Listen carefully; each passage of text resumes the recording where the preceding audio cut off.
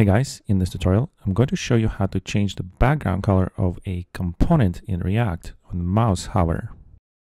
So here I have my basic React application defined, and I also have two styles, white and blue. So here, actually, I need to change the value to blue. Okay, there are different ways of changing background color on hover in React. In this simple example, we're going to do that by changing the actual style of that component. Now, make sure you have useState imported from React. Now, we're going to define the default color. So I'm going to type const color set color equals useState. And here, I'm going to provide the default value, which I'm going to use white. And so I'm going to go to the component where I want to change the background color. And I'm going to apply the style.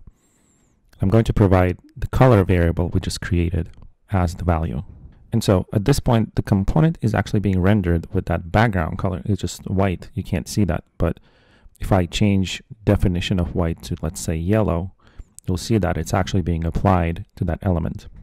Now, what we want to do is change the background color on hover. And how do you do that in React? In normal HTML, you could use hover attribute or on hover, but if you try to use that in React, let's say on hover, it's actually not going to work because it doesn't exist.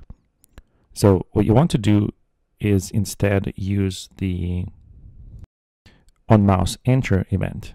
It's the equivalent to the HTML's hover attribute. And so here also what you want to do is define an arrow function. And inside that arrow function, we're going to call a function set color, which is what changes the color state variable. And here I'm going to pass this other object, which is blue with our blue background. And pretty much that's going to change the background of that component on hover when you move your mouse over it.